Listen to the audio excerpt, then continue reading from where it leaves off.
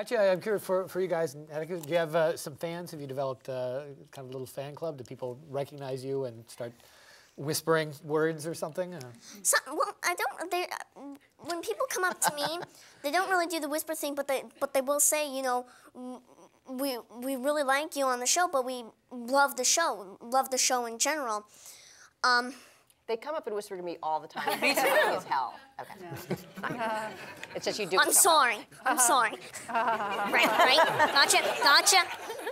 I have never had a problem with Atticus, by the way. Just Charlie.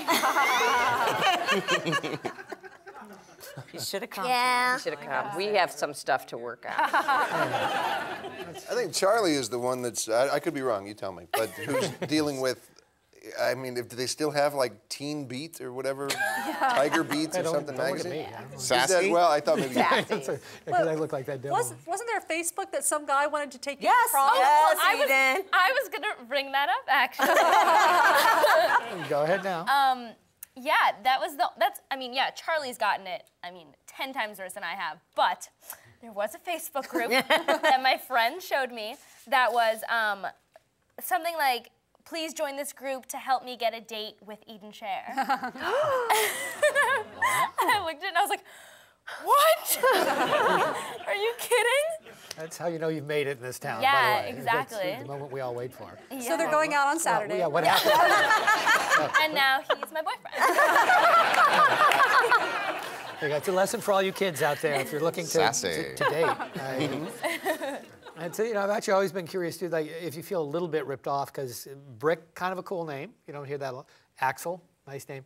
You're Sue. Well, I think that was the point in the pilot. I don't even remember did that make it into it got cut, Yeah. but the whole explanation for their names was that Frankie read in People magazine or somewhere that kids go farther in life if they have more interesting names. So she named Axel. Bob, great. Axel Axel Rose, after Axl we believe, Rose. had something to do with the conception. Brick after Paul Newman and Cat on the Hot Tin Roof. But Sue, Mike's grandmother said on her dying, on her deathbed, you have to name your daughter Sue. So and we always said that Sue's living up to the curse of her average name. So if she'd had a more interesting name, but all that got cut out of the pilot.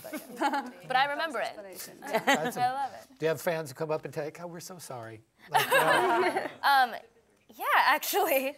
Yeah, a lot of people come up and they're like, we feel really bad for Sue. Are you okay? I'm like, yeah. It's not me. And sort of a side note, I'm curious if people come up to you, Patty, and say, "We're really sorry about Frankie's hair." Yeah. Okay, first of all, I'm sitting here obsessing about Charlie and thinking of trying to get. She's gone. Like, what should I have done differently? Okay. Those bangs, it's a love-hate relationship with the bangs. But it was your idea to have the bangs. The bangs, and I just want, shoes and hair are a real big character. What? I'm not like serious method actor. Don't laugh. It's a good thing. But it's shoes and hair make a big difference for me. And so, what's the Coen Brothers movie with the Spanish actor? Fargo? The Spanish actor? No. No Country for Old Men. No Country for Old Men. And what's the Spanish actor? Raul. No, Javier Bardem. Javier Bardem. No. Is it? Yes. Okay, the wig, his hair, and how freaky and scary that was. And he even said that after he finished filming, it depressed him for weeks afterwards because he couldn't get the image of himself out of his head, with him with that hair. I'm just coming off the Zoloft right now. We've been wrapped for a few months. It's sort of like you come in the morning and, They clip them in, and she's suddenly there. And I think it's so hard to be an actress and not worry about how you look. And so many shows are aspirational, which is, you're holding up this kind of wonderful fantasy life that everybody wishes they could have, and that serves that purpose. But that's not our show.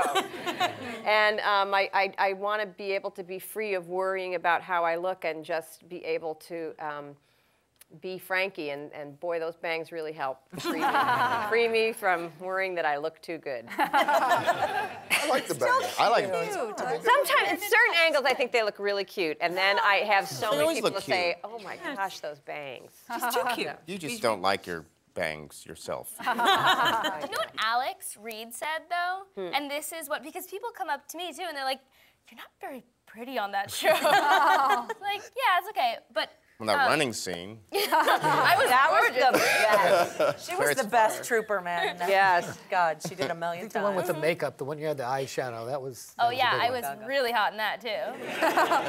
But I'm okay with it because Alex, I always think back on this. Cool is the antithesis of funny. So if we have a choice. Is that true? Well, it Who is. said that? People magazine? No, Alex You're is so cool. It's Oh, not okay, yeah. funny. So I'd rather be funny Okay. than really cool and That's true. trendy. Right. You know, part of the reason that Eden was such a trooper, and then for a minute there, all of us were in that track scene, is that water was freezing. It was just out of a hydrant or something. And the wind picked up. Hydrant cost a lot of money. I'm sure it did. Oh, well, I meant the source of the water, not how it got there. Yes, a hydrant attached to a rain machine. It was cold. $100,000 or something, but it was ice water. Yeah. Eden was in it all day. Yeah. But discomfort is funny. Very good. Yeah. So it's okay, it pays off. Wasn't it the Funny same sounds water that came from the fountain used in the opening credits of Friends? Yeah. It's wholly very Holy Friends water.